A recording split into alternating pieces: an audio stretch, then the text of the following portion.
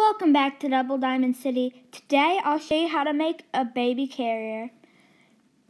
You'll need a sewing machine for it, and if you don't already, you'll learn how to hem. You need to cut a piece of fabric in this shape and make sure that it's from her neck to her feet.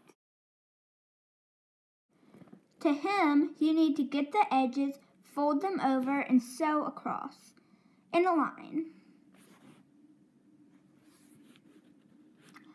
Though the curved parts can be tricky. Make sure it's the perfect length, which should be about like this. Cut 2 long pieces of yarn or string. Make sure they can go over your shoulders and back to where you want it to end. Add the yarn or string into the top corner. Then, after that's done, add the end of that to the corner beneath it. Sew those in place, and you should have the baby carrier. To put it on, you need to lift up her arms and legs.